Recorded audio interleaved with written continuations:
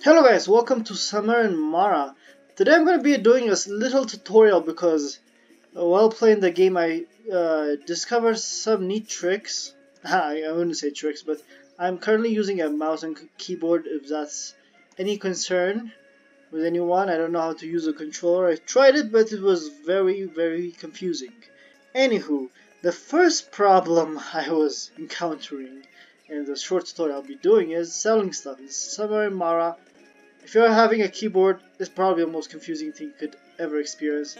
Apparently, basically, you go to a person who's going to sell you stuff and you see nothing. I've been trying to scroll, I've been trying to do stuffs, and I just couldn't. I can only buy stuff. And apparently, by touching every keyboard, I mean every key in the keyboard, I figured out that F actually switches your character and the companion, so they will be the one buying from you, which is great.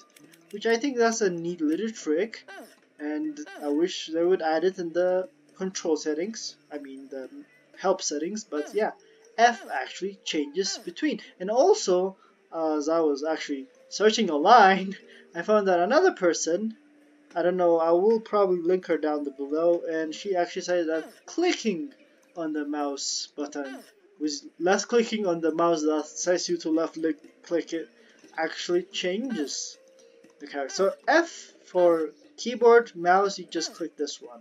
So that's basically what it is, and that's how you sell to people. And yeah, it has been a great deal of pain just to figure this out. But yeah, this is a fun game. I don't know. It's a little bit like it's not gonna be like I'm not gonna play this game anymore because of this. This is amazing. I'm definitely gonna be continue playing this, and I hope you enjoyed this one. This short mini tutorial.